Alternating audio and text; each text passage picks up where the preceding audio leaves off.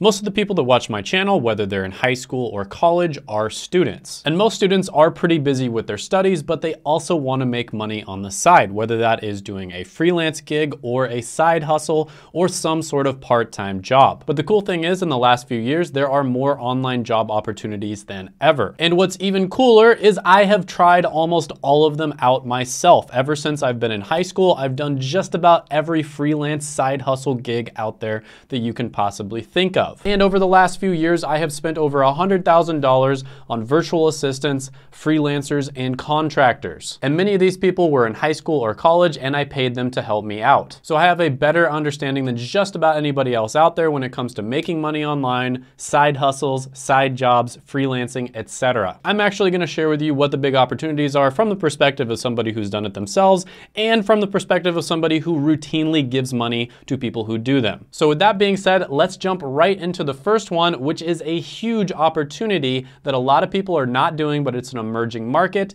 and that is going to be live streaming. And specifically, we're going to be talking about live stream selling. And this is basically where you sell stuff that has to be demonstrated over live stream, right? So you can live stream on just about every social media platform, whether it's TikTok, Instagram, Facebook, Twitch, or YouTube. And this is something that my girlfriend actually does. She actually live streams on Facebook and she sells clothes. And the reason she does so well with this is because there's a lot of people out there that have a similar body type to her and they want to see how the clothes look on a real person. So she puts the clothes on, she wears them, and then a bunch of different girls will basically bid on the dress. It's almost like a live stream auction. And she makes really good money doing this. This is extremely lucrative. And the coolest thing is, after a while, you're gonna grow a brand, you're gonna grow a clientele base, and then you don't even have to live stream sell anymore. And the reason for that is because people will just message you and ask you what your stocks are. So you can basically just post pictures and stuff like that, and then you don't even have to live stream demonstrate it. So this is an emerging side hustle, and there are a lot of different examples of products out there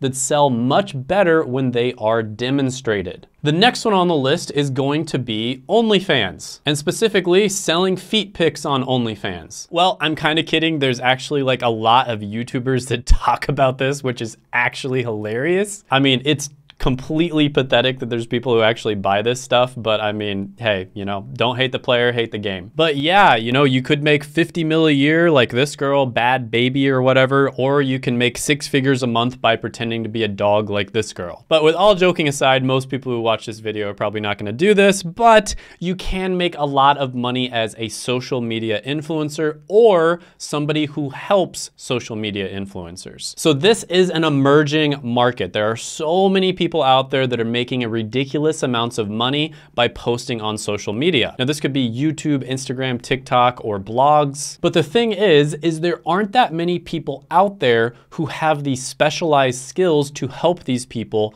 on those different platforms. For instance, on YouTube, there is really a skill to creating thumbnails and titles. You can't just hire some random graphic designer to create thumbnails for you. It truly is a specific skill that you have to practice for a while and get really good at. And if you can get really good at helping a YouTuber create good thumbnails and titles, that is an incredibly valuable skill set. So I get it, becoming a social media influencer yourself takes a lot of time, effort, and in some cases money. There's also a lot of luck involved in it as well. But if that being said, if you can learn a valuable skill that social media influencers out there really need, then you can pretty much name your price, because there's no way that a social media influencer is going to be able to scale their business or their brand unless they're able to free up their time. So for instance, over the last few years, I have hired people to help me out with things, but typically I have to train them to do it. And it's very difficult for me to just find people who are already trained, who are already really good at doing it themselves. So scaling my YouTube channel, scaling my brand, my business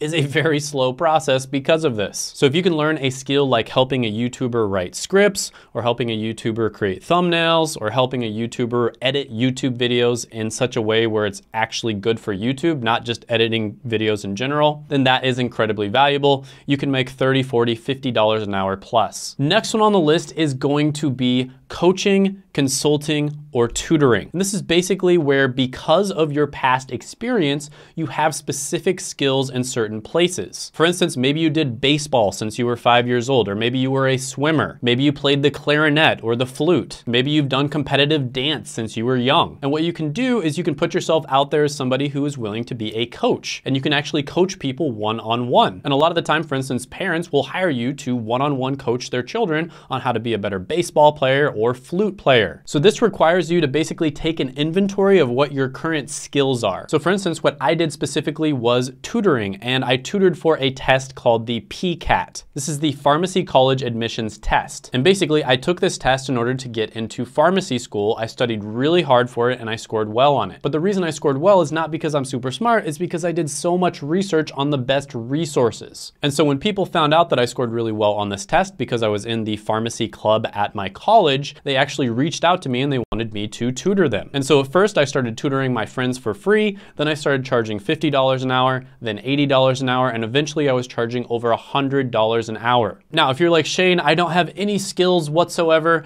I'm not good at anything, I played video games my entire childhood and I didn't learn any tangible skills, what should I do? Well, if you're listening to this video, you probably know how to speak English. So that's something that you can do online. You can tutor people on how to speak proper American or British English online. There's lots of people in countries like China or South Korea, etc., that want to know how to speak proper English. So you can check out websites like cambly.com, etc., and on these websites you can make over $15 an hour. But really, there's a lot of people who teach English, so I highly recommend that you try to find a skill that's more specific to you. Next one on the list is going to be flipping physical items. Yes, this is actually something that you can do completely online. I have done this so many different times throughout my life with so many different types of products. Phones, iPods, iPads, computers, bikes, cologne, perfume, etc. Those were just a few of the things that I have flipped online. And basically you buy them from one source and then you sell them online. Sometimes you'll do this through Craigslist, eBay, OfferUp, etc. This is probably the oldest side hustle known to man. Like, I think since the beginning of time, people have been doing this, probably before money was even invented. So yeah, again, it's probably best here if you kind of find specific niches that you're really knowledgeable about. For instance, if you know a lot about cars, that would be a great niche to get into. But yeah, flipping items is amazing. You can make so much money from this. It's one of those things where I didn't really spend much time at all during high school and college doing it, but I was able to make really good money from it, probably somewhere between $30 to $40 an hour at least. Next one on the list is going to be social media manager. Now, this is another one of those careers that is emerging. And there's a bunch of different types of social media managers. So for instance, a brand might hire you to answer questions on Twitter, or a brand might hire you to answer emails, or a brand might hire you to reach out to other influencers in order to set up sponsorships. Another huge one is link building outreach. This is something that a lot of different blogs do. And this is basically where a blog will hire somebody to reach out to different brands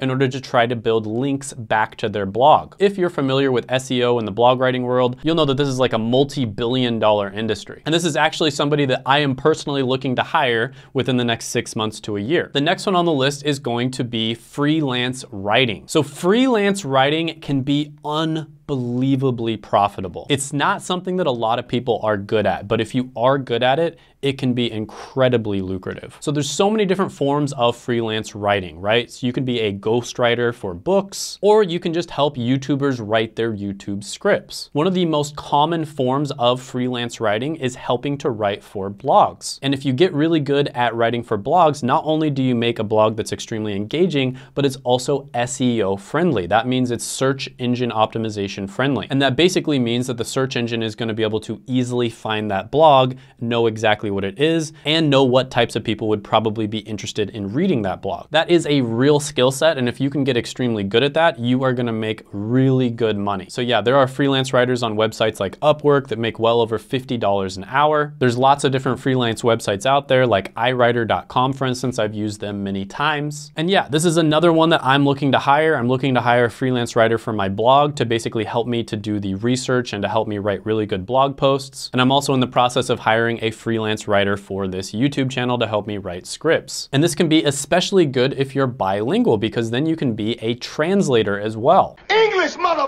And that's the next one on the list, which is translator. Now, depending on what type of translator you are, you can make over $30 an hour. I think I'm actually gonna do an individual video on translation because it's so profitable. But if you're a specific type of translator, you can make even more money. The next one on the list is going to be affiliate marketing. So affiliate marketing is probably my favorite business model. And the reason for that is because it's incredibly easy to do and it's also incredibly passive. Just about every other type of business model out there requires a lot of upkeep. You have to have customer support. You have to hire out a team. You have to actually create the product and make sure that it's a really good product and service. All these different things take a tremendous amount of time, but affiliate marketing, out of all the different business models I've tried, is the easiest and it's the most passive. Now you might be thinking you can't do affiliate marketing because you don't have an audience, right? And that's true, affiliate marketing is best done with an audience. But with that being said, there are ways you can do affiliate marketing and just make money from your real life. For instance, I had a friend in college who would basically make money